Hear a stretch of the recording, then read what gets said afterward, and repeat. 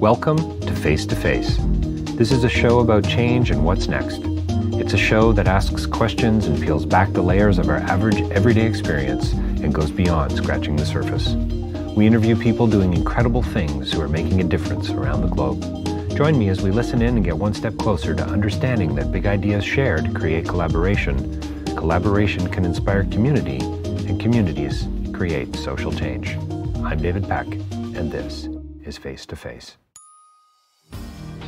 So my next interview is with Peter Findlay, the filmmaker and the journalist, and Jerry Dias from Unifor.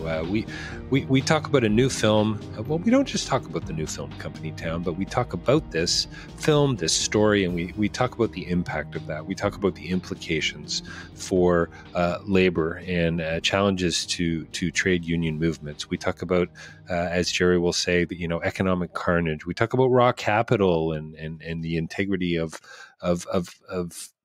the workforce and what that actually means. And the film Company Town is about GM, and it's about the closing in Oshawa, Ontario. We talk about the labor movement and those who are sympathetic to it and those who aren't, and what collective strength really is all about. This is a film about to me, it's a film about resistance, as Peter will say. It's a film about continued resistance, I think, is something that Peter talks about, and about pushing back, and about not just being seen as a cog in a machine, but being seen and being viewed as human beings, as people, as families, as communities. And it's really interesting. Peter and I and Jerry talk about this, that sort of the negative connotations to the name of Company Town, because they're there for sure. But at the same time, it's also something really quite delightful and definitely rooted in relationship and community, and quite beautiful in its own way. And so listen in. The film is going to be on CBC. It's going to exist there for a long time. I don't know about in perpetuity,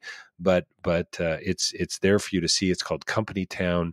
And like I said, so many things we talk about, this idea that capital has no conscience, and that it is a brand new day, and what does the future hold? And you know what? Sting makes an appearance and as well. And you'll remember this when you see the film and you listen to the interview. You will remember the headlines from not that long ago in Toronto, and I'm sure some of this resounded around the world. So stay tuned.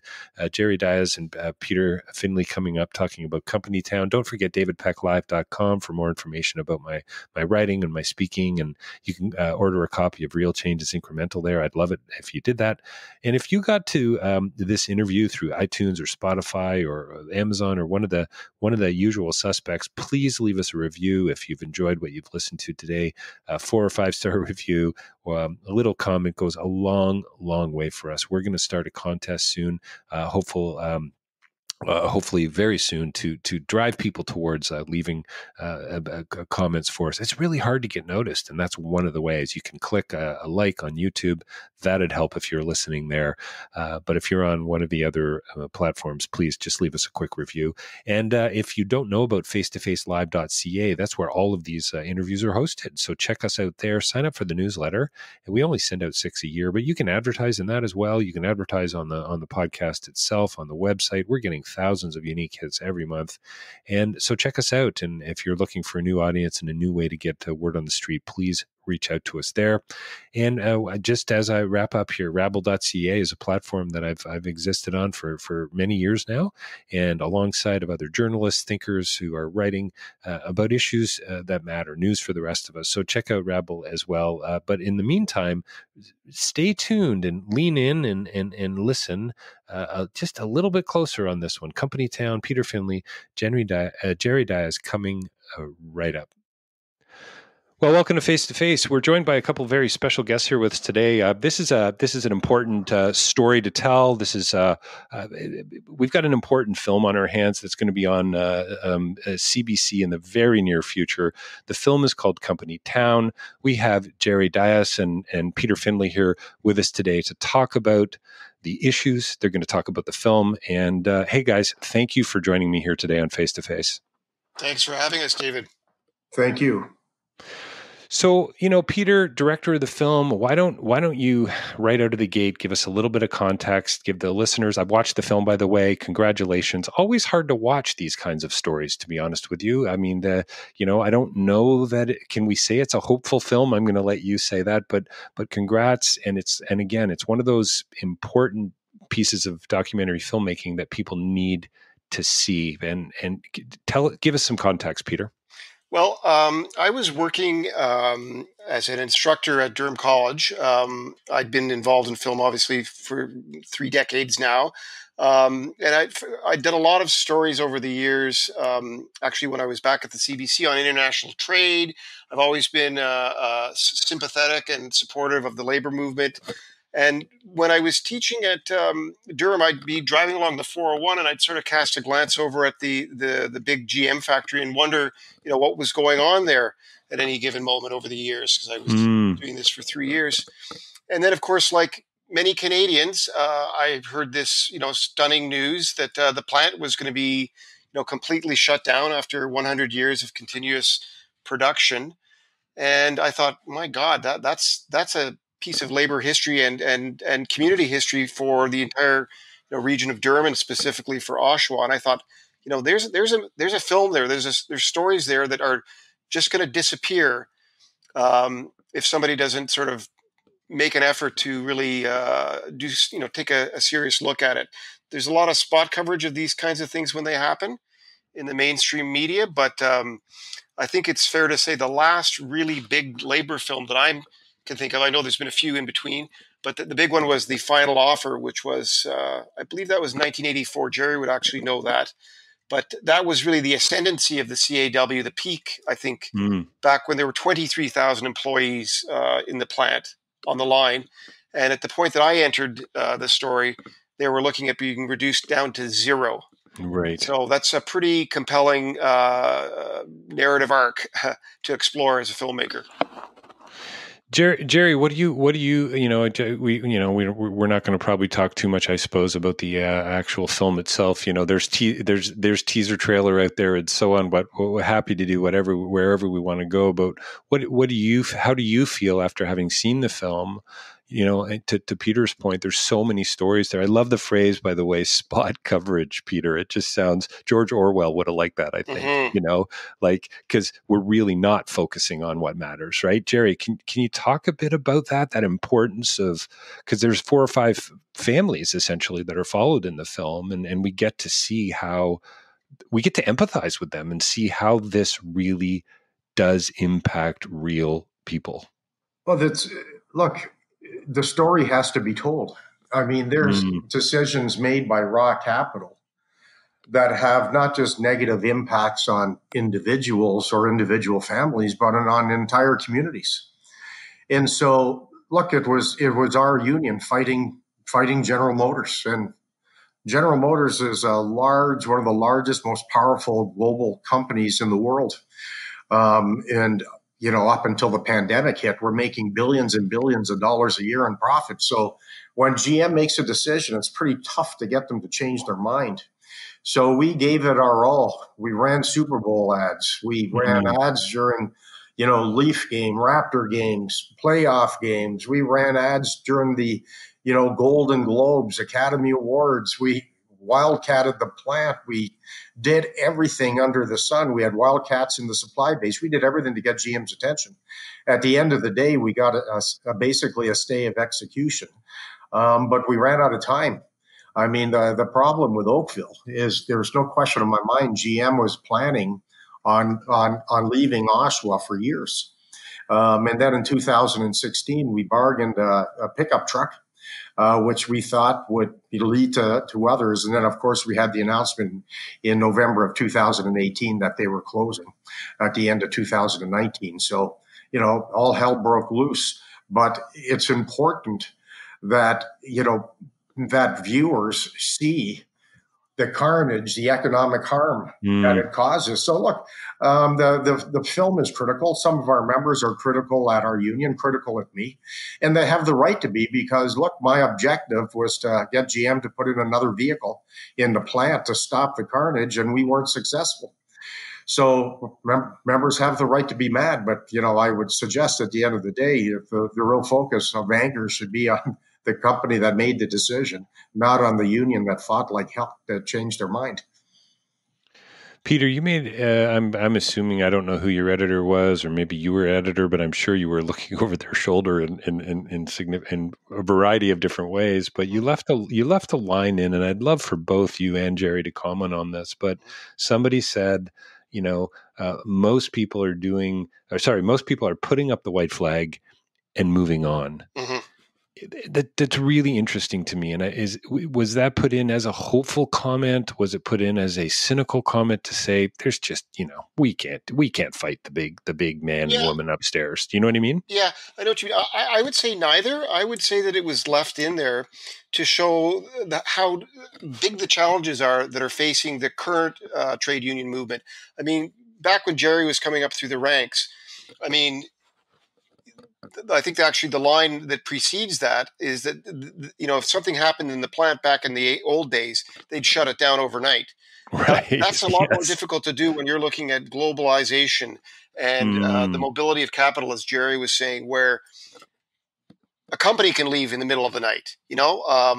Right. The clout that the trade union movement can bring has been severely,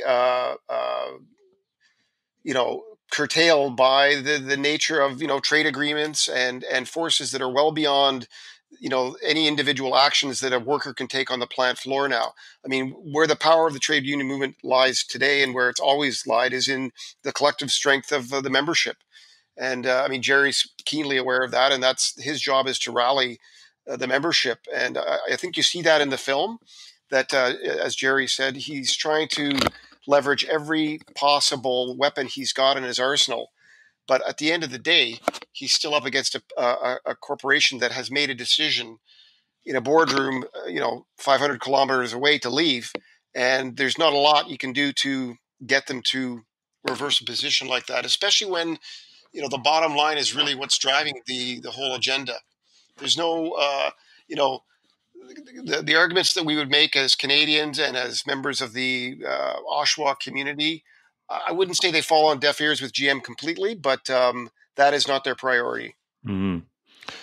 Well, the interesting thing is the amount of balls that were up in the air that, from our point of view. So let me give you an example. First, we deal with the announcement from General Motors. And then it doesn't only impact our members that work for General Motors, but all the suppliers as well. And so we're trying to negotiate. First of all, we're trying to get GM to change their mind. And every time that we would hit GM, we would do something, we'd have commercials, we'd have demonstrations, we shut down their corporate headquarters. GM would keep coming back, emphasizing, look, we're not changing our mind. So every time they said to the press, we're not changing our mind, we're not changing our mind, it was almost like another dagger in the hopes for our members. And so, look, at one point, there's no question. I mean, Greg Moffat was the chairperson of the Oshawa complex. He said, look, our members just want to get on. They just, they want us to negotiate the severance packages. They want to just move on because they don't think that the company is going to change their mind.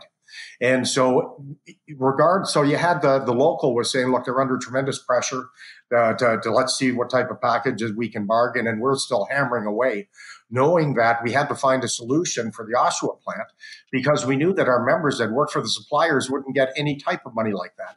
So sure, the deal was carved with General Motors where the severance packages were enormous. The early retirement incentive packages were enormous. And then the willingness for our members in Oshawa that worked exactly for GM, like they didn't want a wildcat. They didn't want to take any more workplace actions. They just wanted to, reluctantly accept that the plant was closing and take their money. And, so many others were now moving into retirement. So then we were left fighting with the suppliers that all banded together that said, all we're going to give is the minimum employment standards. We're not going to do anything more.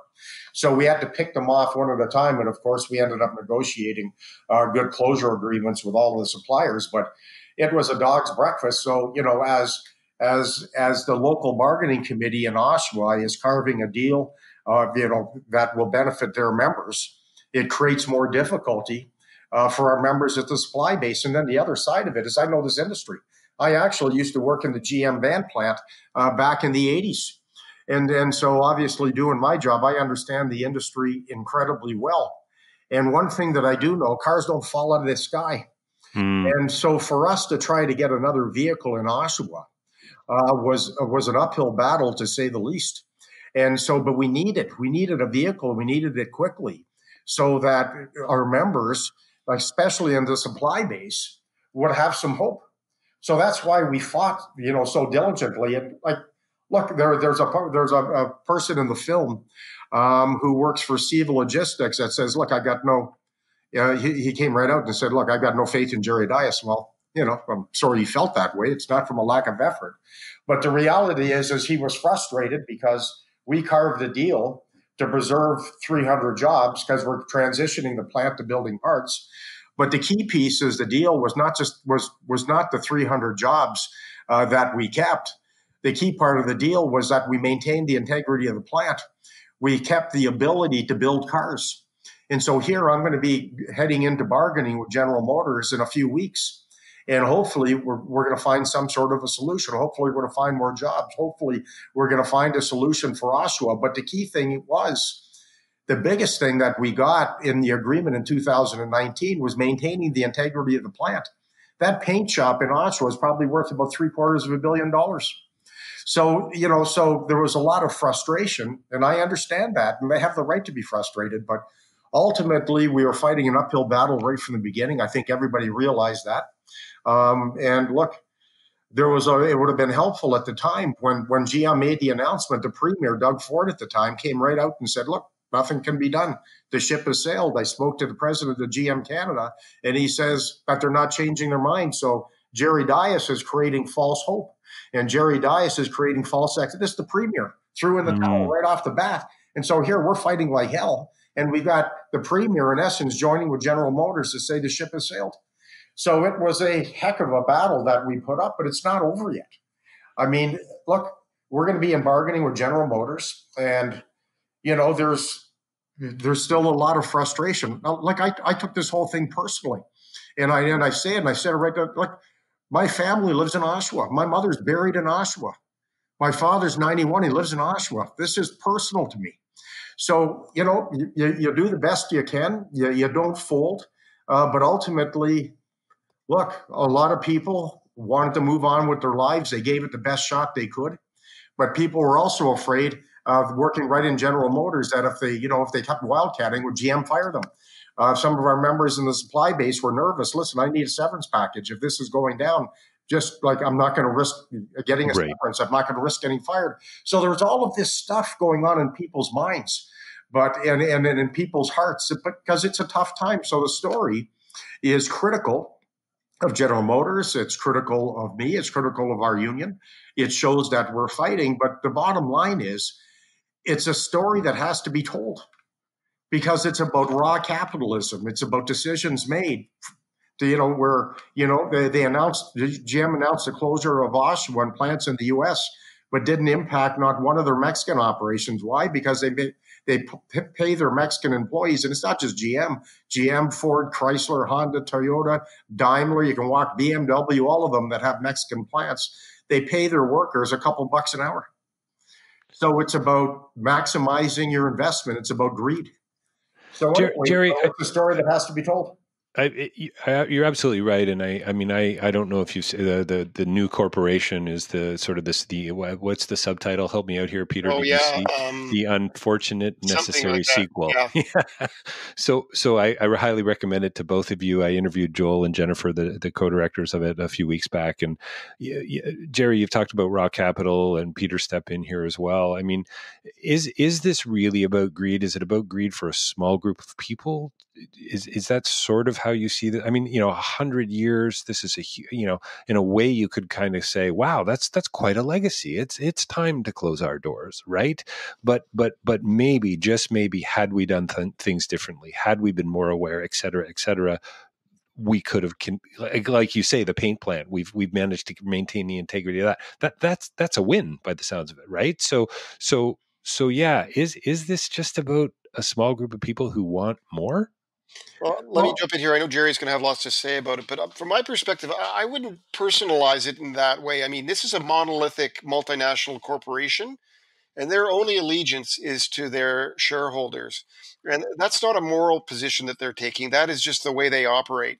So when it comes to them making decisions that affect the community of Oshawa or Lordstown or Detroit or wherever it may be, the calculus is it doesn't operate on a scale that's recognizable to us, as members of society. The workers in Oshawa are basically cogs in a machine, and their labor can easily be replaced by labor in the maquiladora zone in Mexico at, I don't even know what, 10% of the rate that the Canadian workers work for. So that's what they're looking at. The fact that the plant in Oshawa was an award-winning plant that was always extremely productive and highly rewarded for excellence really didn't factor in too much in the end of the day. It did over the years, but when it came down to it, it was just a cost and benefit ledger that I think GM was looking at. That's my perspective, anyways. look, there's no question. It's all about it's about the return to shareholders. It's about the corporate structure, no question. But decisions are made. It's all about profits. So it's all intertwined. Now, one thing that is interesting is that, you know, many may take a look and say, well, it was a hell of a fight, but, you only saved a handful of jobs, so it was deemed a failure. And to a large extent, look, we're not building cars anymore. So did Jerry Dias fail? The answer is yes. Because the objective was to keep manufacturing vehicles. But it was not a failure insofar as I just ratified a deal today with Ford Motor Company, where we had no product in Ford and Oakville beyond 2024. And so we ended up getting about $1.8 billion worth of investment that's going into Oakville to change the plant from internal combustible engines to battery electric vehicles. Wow, that's a huge win. One of the things that Ford said as I was bargaining with Ford is they said, look, we want no part of what your organization did to General Motors when they announced the closure in Oshawa. So we're going to find a solution here. We don't want to be, we do not want that type of reaction from your union. And frankly, that type of reaction from Canadian consumers. Prior to the announcement in November of 2018, GM had led all sales in Canada for several years. After they made their sale, they at one point had dropped to number 4 in Canada in sales. Ford today is number 1. That's all as a result of the fact that Canadians punished General Motors based on the decision that they made in Oshawa. But so Ford was cognizant of it. So the fight back that we had with General Motors back in 2018 and 2019, it may not have reversed General Motors' decision, but it sure played a role in Ford's. Jerry, you talk about in the film, and again, either of you step in, but you talk about, February 14th, Valentine's Day, nicely done. I think it was the aggressive campaign was going to start. I mean, you guys were in the business of public engagement, right? But this was about membership. This was about executives, getting people to listen, getting to people, the advertisements, et cetera, et cetera. Were you also hoping that other unions, other Canadians would step on board? Journalists would start writing about it. Peter certainly came on board. And was that part of it as well, that there was this hope and desire that we could create a groundswell to say, no, this labor movement is worth saving? Oh, there's no question. There was a lot of moving parts during this whole fight. And there were a lot of unions showing support. And there was a lot of citizens in the community of Oshawa that were walking with us. We had demonstrations on the bridges. We had, look, there was a lot of work going on. There was a sign campaign. We were banging signs on the lawns of the community of Oshawa saying, Save GM Oshawa. We had, look, it was a major, major campaign. And there's no question, we spent millions of dollars to get GM's attention, to frankly, try to get them to reverse the decision. So, look, you do the best you can and you play the cards that you're dealt. But we gave it one heck of a go. And frankly, if there's a way of doing anything differently, I really can't think of a different way of doing it. I mean, ultimately, are people going to be upset? Yes. Are people going to be mad at me personally because GM didn't change their mind? The answer is yes. And that's all fair game. But my conscience is clean. I gave it a good run. I gave it everything I had, frankly. I can't think of any union ever that ever would even think of running an ad during a Super Bowl. We spent money and ran an ad during the Super Bowl, the number one viewed, sporting event in North America. It's the first Sunday of February, every February. So anyway, like I said, we didn't leave anything in the tank. Let's put it that way. I mean, my perspective on it as an outsider to the labor movement is how much damage has been done to the cause of organized labor over the last 40 years because of these trade deals and the neoliberalism, where, as I was saying, and I don't want to hit it too hard, but I think it's a reality. There's a sort of a conventional wisdom now that organized labor, these guys are, not everyone believes this, but there is a school of thought out there that organized labor makes too much money. They're not competitive. They're whiners. They're entitled. I mean, I obviously don't feel that way. I'm a strong supporter of organized labor, but I think it's fair to say that Jerry is up against that kind of attitude a fair amount. I mean, I remember traveling around in the car with you, Jerry, at one point, and you were looking at your BlackBerry and scrolling through all the nasty messages you were getting every morning from some kind of anti-labor wingnuts, and I think that's very different than what it was like when you were coming up through the ranks, if I'm not wrong. Well, you know what? What's interesting is that the labor movement in Canada is in much better shape than it is in the United States. I mean, unionization in Canada is still sitting at about 30%. It's about 16% in the private sector and about 30% overall. In the United States, it's in single digits. But there's no question there's these misperceptions about union leaders, about unions in general, about members. And I mean, it's just sheer nonsense. I mean, ultimately, if you give working class people, the opportunity and you ask them, would you rather belong to a union or be non-union? Most people would rather belong to a union. The problem is all the intimidation and the firings and everything that happens as you're trying to organize. So look, the labor movement frequently gets a bad rap, but look, the right has a lot more money than we do. I mean, if I take a look at the bots and the trolls that follow me each and every day, it's unbelievable. I mean, you got a bunch of keyboard warriors that I think are living in mummy's basement and get paid by the right in order just to throw nonsense. So, but I don't let it bother me, to be honest with you. I don't, like, you see it. You can't get knocked off track. I mean, if you really took to heart the negativity from those that inherently dislike labor, dislike our vision, then you'll never accomplish anything. So you just can't get sidetracked with that type of negativity. It'll never do anything. David, you asked me earlier sort of what the context for this film was, and if there's a theme that came through in my experience of making the film over the last year and a half, it's that it's one of resistance, and the need for continued resistance, because the odds are stacked in some cases. Certainly in Oshawa, they were. People are struggling to deal with their own personal circumstances, the loss of jobs, in some cases the loss of their homes even. We have one guy in the film who ends up in a trailer at the age of 55. That's not something that most people would want to experience. And I think he invented a new drink, didn't he? Yeah, a whiskey slush. Yeah. Right.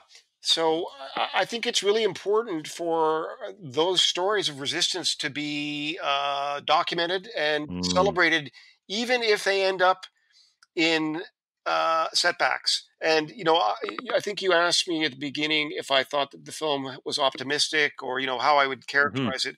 And I would say, yeah, it is optimistic, because at the very end of the film, and I don't want to give away the ending, but it's not entirely bleak from my perspective.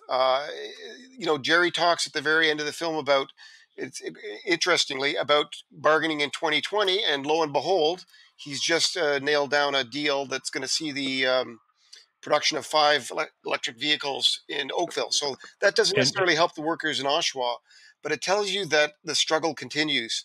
And I think everybody in the film would share that view, regardless of whether or not they're pro or con Jerry Dias or pro or con Unifor. Everyone who was in the film they're all trade union activists, and they share that that view that you have to the struggle just continues. So it's interesting because like many of the people who are in the film, like some of them I used to work with. I mean, Sam Gidnam is in the film, who was a research director under the old UAW Canada, and then the old CAW. But I mean, it's interesting when you listen and you follow the narratives, because it's much more difficult to lead in 2020 and to bargain in the auto industry, because things have changed so much from when Sam was around. I mean, when Sam would bargain and when Sam was around, the Detroit 3 had about 95% of the North American market. So they weren't going anywhere. It's not like you had platforms that you could build 2-3 different vehicles on. It's not like, GM could just slow down production at our Cami plant in Ingersoll and ramp up the production on the 2 assembly lines that they have in Mexico that build the exact same Equinox. I mean, 2020 is nothing like the good old glory days where, you had incredible power. So it's that type of narrative to me that gets lost, that people don't see that the world has actually changed. You have global platforms today that never existed. The industry is so different today. And you're right, Peter had talked about trade deals earlier on. I mean, if you take a look, Harper was a disaster. He couldn't bargain himself out of a wet paper bag. I take a look at CETA. I take a look at the free trade deal with Korea. I mean, the Conservatives, frankly, bargained the original NAFTA. I mean, the trade deals have taken about 500,000 jobs related to the auto industry from the province of Ontario. So if you start to throw in the terrible trade deals, the globalization of the industry, global platforms, I mean, the mass, entrance of sales of Korean vehicles, Japanese vehicles, the unfettered access to our markets, it's changed everything. But if you listen to some people, ideally, what they're saying sounds incredible, but the practical reality of it is it was good back in the 70s, doesn't work that great in the 2020s. So herein lies the problem. Peter, I love how you say, Jerry. I don't think you're quite passionate enough about the topic. By the way, I love that it comes out in the film and it comes out in the conversation. And isn't that too, Peter? I mean, like any great film, any great story, there's so many layers, and I see that. And that I love how you talk about the what was your phrase? Continued resistance. Yeah. And what a perfect time to be talking about that on so many levels for so many different communities, right? No, I think that the COVID in a kind of a perverse way has brought into high relief the fragility of employment and community and life in general for everybody, right? So I'm hoping that this film will resonate in a way that it might not have quite as much pre-COVID, because they'll say that, but for the grace of God could be me losing my job for forces beyond my control. And in moments like that, you catch your lucky stars that you're a member of a powerful organization that, fights for its members, whether you agree with the leadership or not. It's no man is an island.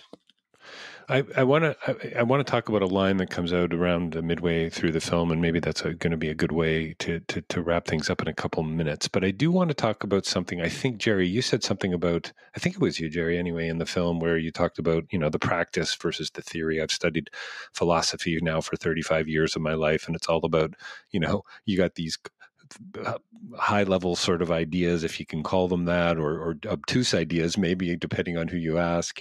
And then you go, well, how do we actually take that on paper and make it a practical reality? Is this just the way it is? I mean, is this like, capitalism, it's about making money, right? I mean, isn't that what this is all about and what the West is built on, et cetera. And I think what I see with your film, Peter, is in this resistance, in the passionate commitment of Jerry and of others and members, and the pushback, I see a longing for something else and something other. So maybe, hey, let's make as much money as we can, but let's treat people with, honor and respect and value them in very specific, meaningful ways, and not let them wind up feeling betrayed. I mean, okay, now I'm sounding like a hopeful idealist, but yeah. Anyway, so there you go, Jerry. But that's how you would want it to be. Yeah, and exactly. That's how you would hope it would be. But the facts is that capital has no conscience. I mean, when I talk about, like, I'm not in a situation where I can be an idealist. I got to be practical. I got to find solutions. Like, I can't live in this fantasy land of which, geez, this is going to happen. Well, it's not. I mean, for example, the argument was that, look, we have to get the Trudeau government to buy the plant. Right. Well, the simple reality is Trudeau government's not buying the plant. They're not in the auto industry. Should they give money like they're giving Ford Motor Company to build battery electric vehicles? Yes, they have to do that. I mean, this argument that, look, we're going to turn GM into a battery electric vehicle operation, the government should buy it and transform it. Well, there's no question later on down the road, the solution for that plant may very well be green. But the facts is that wasn't the solution a year ago. I needed a pickup truck, or I needed a car. I needed something to get into that plant to extend it until we could figure out a long-term solution. So that's what we're going to be talking to GM about. And it may be about, okay, how long will it take? Can we get an electric vehicle? Can we get a pickup truck? Can we get a car? Can we get a crossover? Can we get anything? Because we have to, get something into that plant to make sure that the paint shop doesn't rot while we talk about a longer term vision. So so those that say, listen, the government should just buy the plant and turn it into a green plant. It sounds fabulous. And I wish it was true. Right. But I think the practical reality and the odds of that happening are less than zero. So I can't spend a ton of effort on something that I know is about 0% or less. So I have to try to find solutions, as difficult as they are. And that's why sometimes I get frustrated with those that have fabulous ideas. But frankly, their ideas aren't going anywhere. And it's interesting. You never should give up hope, and you always have to fight. And I get all that. But look, you have to see where you have a legitimate chance of making some inroads and concentrating your effort there. And people don't like it, but I say, listen, I don't chase mice when I'm hunting elephants, and that's the way it is. I mean, you can't get sidetracked and go down the wrong path. You'll never find any success. David, I would just jump in here and say that when I first approached Jerry with the idea of doing a film, I told him, I said, look, I'm kind of entering this story right near the end, in the sense that the plant closure was imminent. And I said, look, I can't tell this story without, exploring, warts and all, because there's obviously built-in conflict in this dynamic. And I think that's what the film reflects, is that Unifor was extremely open in allowing me access. I mean, if it hadn't been for Jerry's intervention on behalf of the project, it wouldn't have happened. The members, the rank and file members, were incredibly generous with their time. The local was fantastic. For me personally, it was a really significant experience, and I was honored to be able to try to tell their story. And my hope is that at the end of the day, and I believe there is, the capacity within the organization to continue to have these debates and to continue, as I said, to resist and move forward. And that, I hope the film makes that clear, because it was in no way meant to be a film that was at one point the working title was The End of the Line, and I scrubbed that because I just thought it was a little bit too negative. Right. Company Town arguably has negative connotations as well, but the thinking there was just that it was a community steeped in the tradition of auto building. And you can see that evidenced in the film. Well, I think it also speaks just to the real lives of this company town. Mm-hmm. These are people who were making their lunches every morning at 6 a.m. to go there. I mean, I think of as a kid driving to way out east, 3-4 times a year, living out in the West End, grew up in Rexdale, and passing that plant and the size of it, and I didn't know at that age, the 100-year tradition. I mean, yeah, this is a part of who we are. So I don't see anything negative in the name at all, Peter, if Yeah. for Good, what good. that's worth. It certainly wasn't intent. I mean, like you, I was, pretty powerfully moved by learning about their stories and Mm. trying to, give them a forum for that. So I'm glad that Well, everybody that I worked with, rose to the occasion and gave me the space to, to tell their stories. Jerry included. There's that scene with his family that's yes, yeah. pretty powerful. So the real question is, as we wrap up, did Sting ask either of you for your autographs? Actually, him and I were emailing each other just a couple days ago. I sent him the highlights of the Ford agreement, and he emailed me back. And he ended his comments in brackets. He said, "Still out of work." I had a good shock because he's living in his, in his vineyard in Italy, right? Right. Anyway, it was still out of work. He said it was just hilarious. I mean, he's a decent man. He did a lot. He Yeah. did a lot to Well, that must our have been a members in Oshawa. super shot in the arm too. You would think, right? Just from a community perspective, You right? know, you got it. You know what the difference was? Here was a guy that arguably had no skin in the game that stuck his nose in to fight Mm, with us to try to find a solution. Yet you had all of these politicians that had all kinds of skin in the game and didn't lift a finger. And so that to me speaks volumes about the Sting's character. I got very close to him, and like I said, we still keep in touch. And he's a working class. He understands working class politics. He understands working class people. He understands struggle, and he's just a decent man. And look, he didn't have to stick his nose in. He did, and he only did it because he thought it was the right thing to do. well, it's a Yeah. powerful use of celebrity. I think that's I don't want to give Sting too much of a plug here because Jerry's already been eloquent on him.